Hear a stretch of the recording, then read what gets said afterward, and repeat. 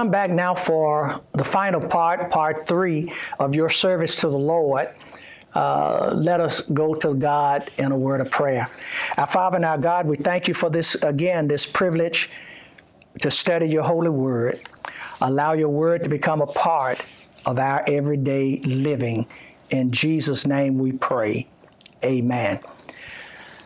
I'd like to begin over again with the Christian service to the King, and starting out again with Romans chapter 12. And again, as stated in part 2 of this lesson, this chapter has the most complete teaching on the Christian service contained in one chapter in the Bible. This chapter teaches us about consecration, working with others, and even our attitude towards others and our treatment of those who mistreat us. There's a lot that could be studied just from this one book, but we're just going to concentrate again on this little phrase in verse 11 that talks about serving the Lord. God has given us the privilege of serving Him, and there are 5 things we need to consider in our service. As stated last time, the first we need to look at the call to serve. Romans chapter 12, verses 1 and 2 tells the Christian that he is to present his body to the Lord as a living sacrifice. That means we are to give ourselves to the Lord's service and be willing to do whatever we can for His sake. When Jesus began His public ministry, He walked by the seashore of Galilee. He called men like Peter, Andrew, James, and John. And why did He call them? He needed them to use in His work. He needs people today for His work. God still needs Christians to serve Him. We've already been called. The Bible tells us in Matthew chapter 9 and verse 37 that the harvest is plenteous, but the laborers are few. Ephesians chapter 2 and verse 10 teaches that we have been saved in order to serve, because it says that we have been created unto good works. Oftentimes people will talk about what a privilege it would have been to be James or John or Peter. But you and I have the same privilege to serve the same Lord as Peter, James, and John. We have that call to serve. Then we have a place to serve. Where should I serve? Well, Jesus has given His life for the church. You remember the Bible tells us, He says over in Matthew, "And upon this rock I will build my church, and the gates of hell shall not prevail against it." Not only has the Lord given us the privilege of serving Him, but He has designated a central place to serve, and that is the church. If Jesus loved the church so much that He died for the formation of the church, then you and I need to love the church enough to offer our service to the Lord through the church. Many Christians have an entirely wrong concept of the purpose of the church. Again, people think that the church exists to serve them, care only for their need. It's a place that they can come and find spiritual enlightenment. The church exists, however, to bring honor and glory to our God. Ephesians chapter 3 and verse 21 says, "To Him be glory in the church and in Christ Jesus throughout all generation, forever and ever. Amen." We bring glory to our Lord by serving Him through the ministries of the local church. No pew members. Everyone is to be actively involved in the ministry of Jesus Christ. To spiritualize what a late president or past president has said, John F. Kennedy, when he said, and we want to spiritualize this phrase, he said, "We ought not ask what our church can do for us, but what can we do for our church?" We have a purpose. We got to serve. Serve through your church. Instructions for the church. God would not call us to serve him. He would not give us a place to serve him without also giving us instructions on how we are to carry out that work. Study to show yourselves approved unto God, a workman that needeth not be ashamed, but one who can rightly divide the word of truth. What would cause a workman to be ashamed? Would it not be that he didn't know how to do what he was employed to do? The Bible has been given to each of us to teach us how to carry out the work of God here on earth. And we must study the Bible faithfully, lest we be ashamed in not knowing how to do what God has commissioned us to do. The Bible is our complete instruction manual. It teaches us how to go to heaven. The Bible teaches us how to have a joyful, abundant life, how to have a blessed home and a blessed marriage. The Bible teaches us how to build our church, how to bring others to Christ. It teaches us how to overcome things like worry, fear, and temptation, and how to do the work of God here on this earth. It's our instruction manual. And we need to read the instruction manual. But not only do we have that instruction manual, but we have been given power for service. Our Lord wouldn't give us this great work of evangelism and working through ministry in the church without giving us some power to get it done. You need not labor in your own power because you are weak. I am weak. We can't get it done in our own power, but God has provided his power through the Holy Spirit. In Matthew chapter 28 and verse 18, Jesus says all power, not some power, but all power is given unto me in heaven and in earth. And I note that this passage says that we are to go in the power of God. But one of my favorite passages of scripture is found right there in Philippians chapter 4 and verse 13, where he says, I can do all things through Christ, which strengthens me. I don't get my strength from myself. My strength comes from Christ. And one songwriter even says, all my help comes from the Lord. It is Christ who will strengthen. It is Christ who will empower us to do all things in his name. Many of us as Christians, we grow frustrated. We grow weary in our service to the Lord. And often it's because we're trying to serve God, but not in the power of the Holy Spirit. We need his power to do his work. And when we try to serve him in our own power, people just get on our last nerve. And that's how come we're ready to use language that we shouldn't use with them. Now, they may test your patience even in his power, but you can look beyond them and still see Jesus and still get the work done because you know that it's the work that you've been commissioned for. What's the purpose for serving? God has a purpose and a reason for everything that he does. Everybody needs to have a purpose and a cause that motivates them to operate. God has saved us and given us a purpose to serve him. Those who have been saved by God's grace have three primary purposes in life. One, to bring glory to God through your life. That's the first and greatest purpose in life, to bring glory to God.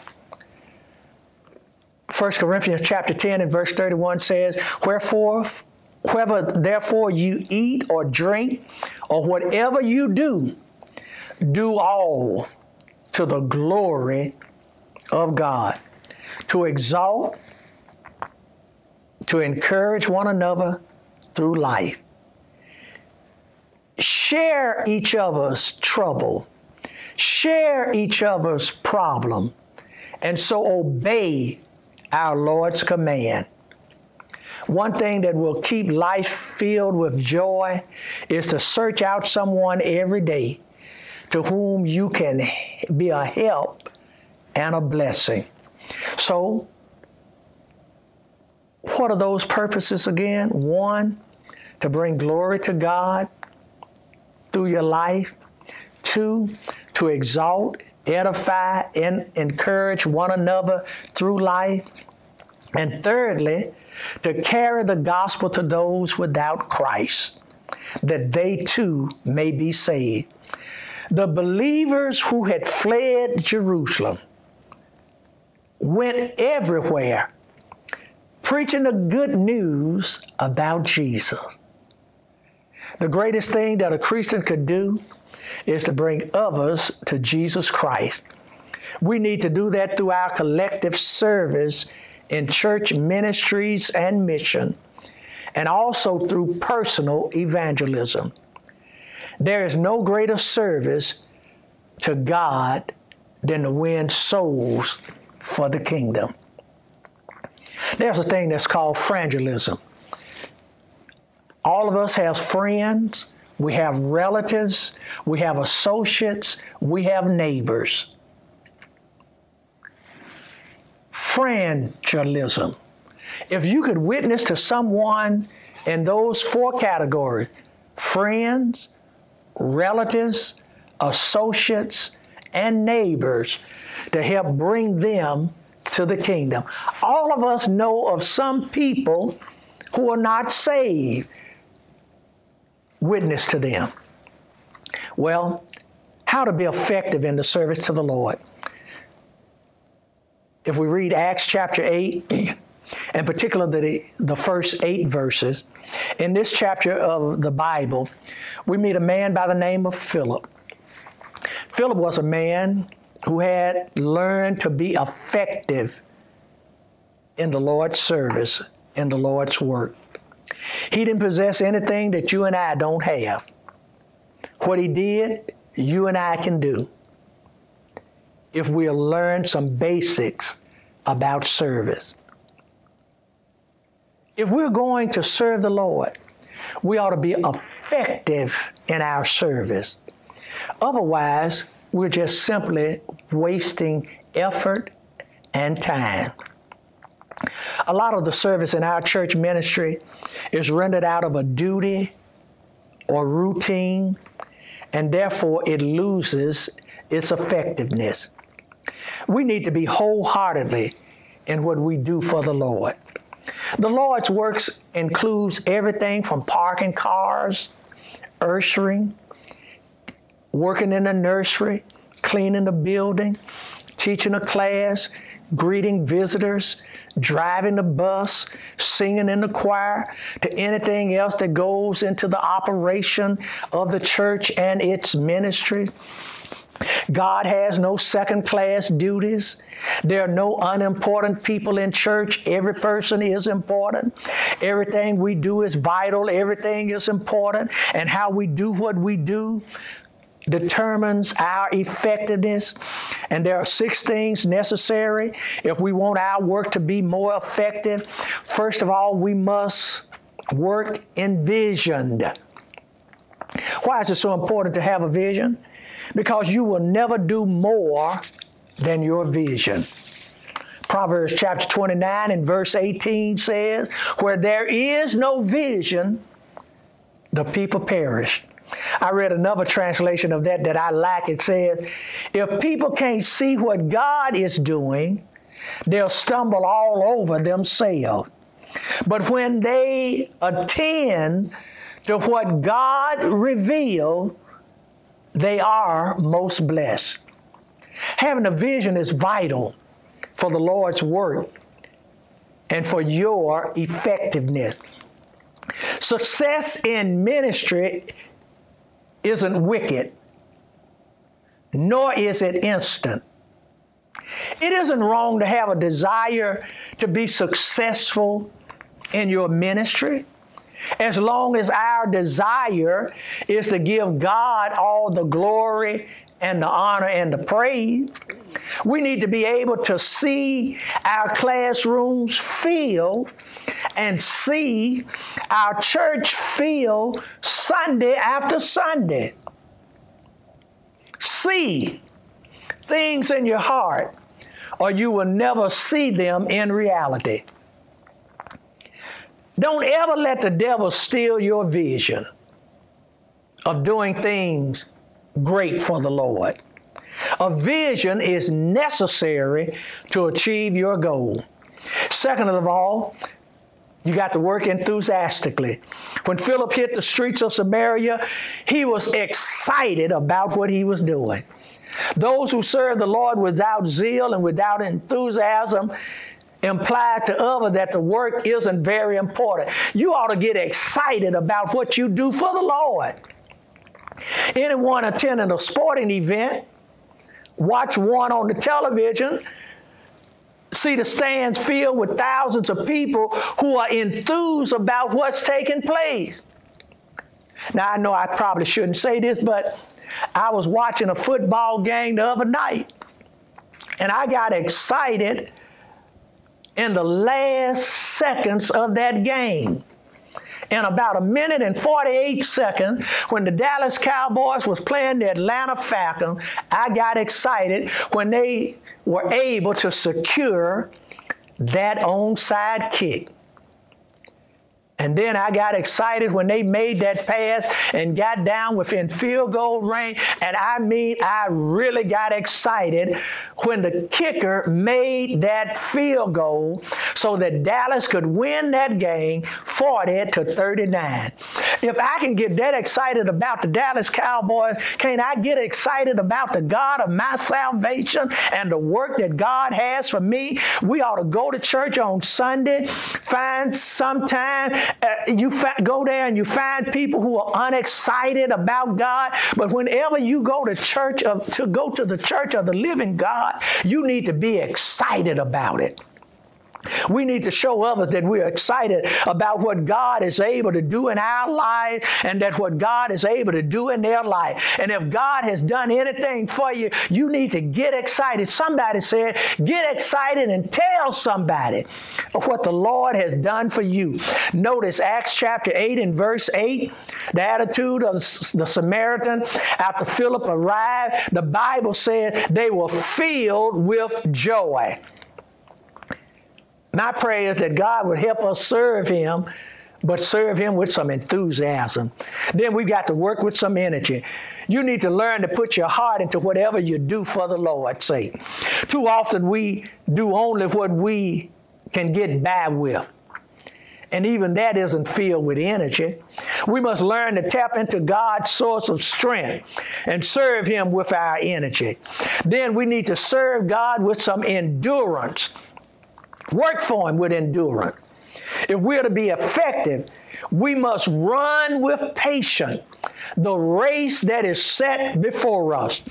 Hebrews chapter 12 and verse 1 said, therefore, since we are surrounded by such a great cloud of witness, let us throw off everything that hinders us and the sin that so easily entangles us, and let us run with perseverance the race that is before us.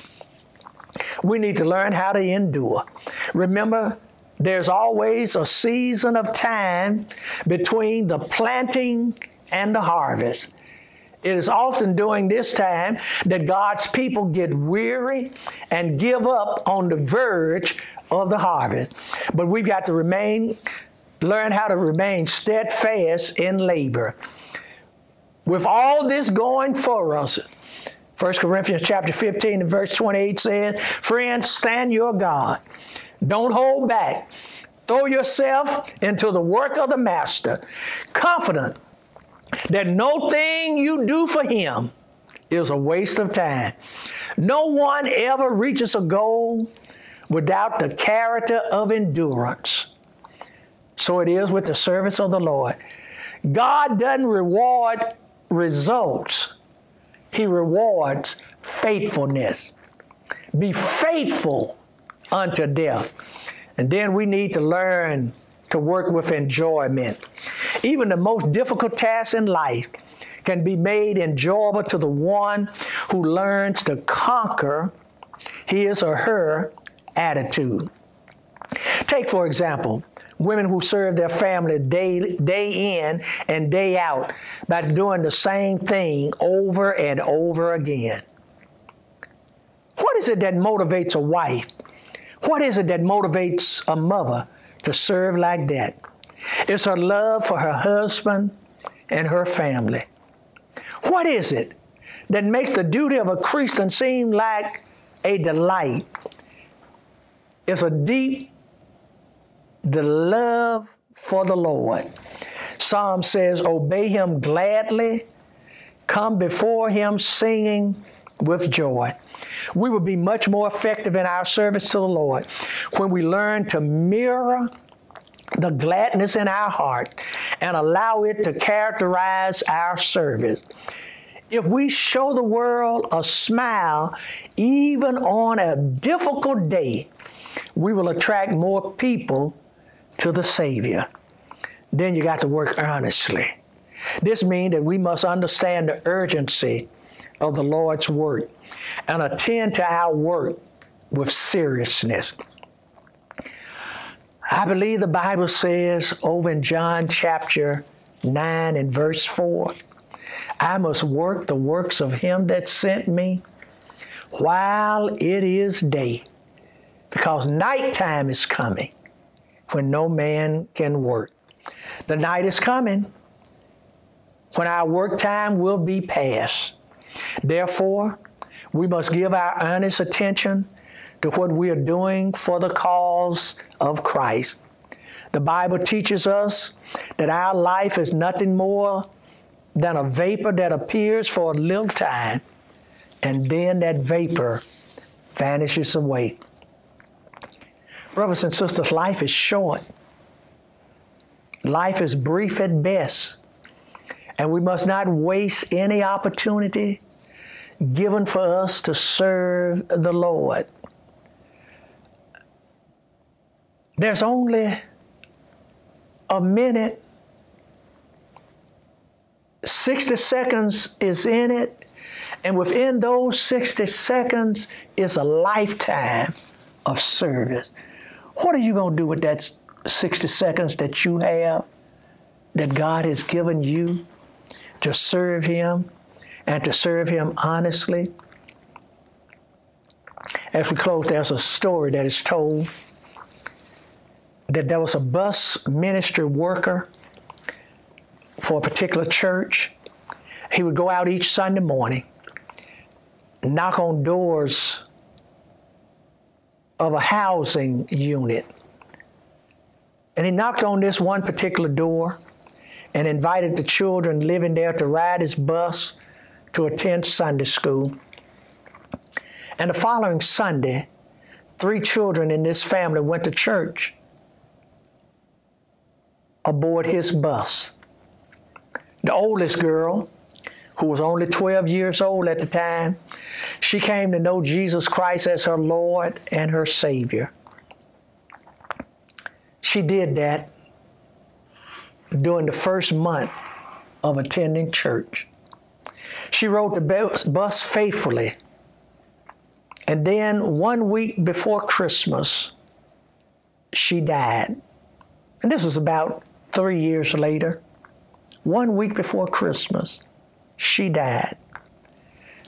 But thanks be to God, that bus worker, that Sunday school teacher who worked hand in hand to help bring her to the Lord had done their job.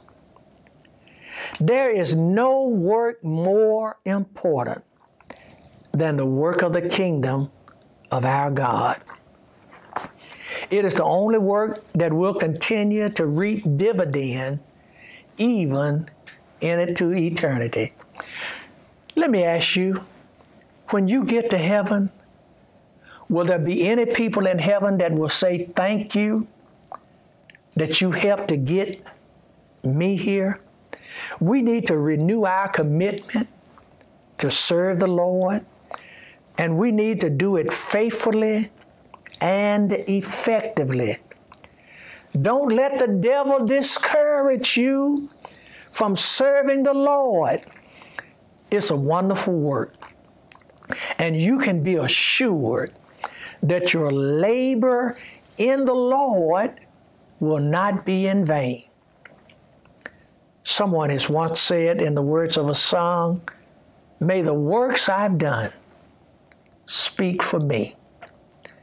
And then just to use another song, if you will, it says, serving the Lord will pay off after a while.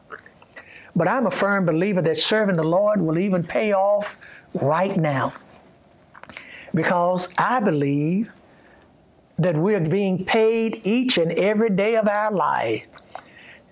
We may not be getting financial blessing that we can call pay, but we're being paid each and every day when God allows us to get up in the morning, to put one foot before the other. That's a paycheck. When God allows us the activities of our limbs, that's a paycheck. So we ought to serve God faithfully and effectively because it's paying off right now. But then, as the songwriter says, it'll pay off after a while, because one of these days we're going to go home to be with the Lord. And we're going to hear him say those famous words, servant of God, well done. Now, why should he call us servant if we haven't done any serving down here? I don't know about you, but I'm waiting to hear those words. Servant of God, well done. You've been faithful over a few things. Come on up high. I'll make you ruler over many things. Brothers and sisters, are you a disciple of Jesus Christ? Are you a servant of the Most High God? Are you doing what you can do in order to help bring others into the kingdom? Do you have your battle dress on, that you are dressed for battle right now? Do you have the right weapon in your hand right now? And that weapon is the Word of God that you can use each and every day of your life. And even if you're not able to hold this Bible in your hand, do you have some word that is hidden in your heart, that when the devil comes to try to throw you off track, you'll be able to speak to him from the word that you have hidden in your heart, and knowing that you got power, because your power comes from Almighty God. Thank you for sharing in these 3 lessons on your service to the Lord. Let us pray. God our Father, we pray that the service that we render to you will be pleasing in your sight. Thank you for the privilege, and thank you for the opportunity. And we do know that the harvest is plenteous and the labors are few. But thank you for calling us into the harvest to do the work. Now bless us individually, God, and bless us collectively. For it is in your Son, Jesus' name, we pray. Amen.